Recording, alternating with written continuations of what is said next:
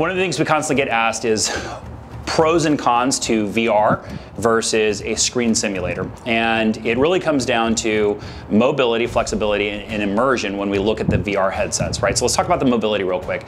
It is simply a headset and gun part and pucks that travel in a Pelican case. So that's clutch if I have a team that's spread out over a state, so like a state agency, or if I need to do remote training or distance learning. So there's a lot of mobility in that. Plus I can pack it up and take it to various substations if I'm at a larger PD or various training venues. The flexibility of the tool is that I can plug 40 dudes into an environment versus simply being restricted by 2 guys on a screen. So there's a lot of flexibility that we can get out of the VR system. And then the immersion, and that's one of those things that you simply have to experience in order to fully understand. We have experienced guys that are falling while trying to lean up on cars that aren't there and bracing themselves on walls that aren't there, et cetera, et cetera. So that true immersion, and it's not just a 360 environment, but it's also an immersion from positional work, standing all the way down to prone, as if I was working underneath the car. That brings us to our next thing. So talking about VR in relation to vehicle-based work, or VCQB, right? So we know from a law enforcement standpoint that over 60% of all law enforcement engagements occur in or around a car. And we see that a lot of guys just don't get the exposure or the experience that they need.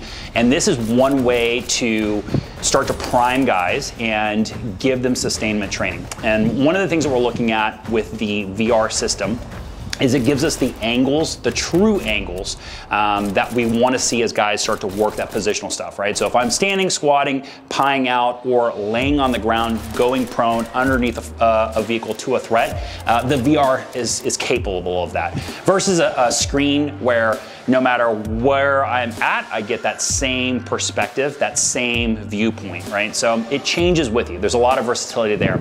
We've worked very hard to make sure that the ballistics match up with the ballistics that we're seeing in real world. So we're getting the deviation or the rake off of the windshield inside out, outside in. We're seeing doors not working as cover, but pillars stopping rounds, etc. Right? So versus a lot of other programs out there where a car is either no cover or it's a giant cement block, it doesn't really give the officer or the individual who's working that the reps that they need, right? So there's that. We can play through these iterations and often see what the offender is seeing from his perspective as far as how the officer or the individual is or isn't using cover. And so there's just a lot of key aspects that make VR a much more viable situation, or a much more viable tool when we're working vehicles.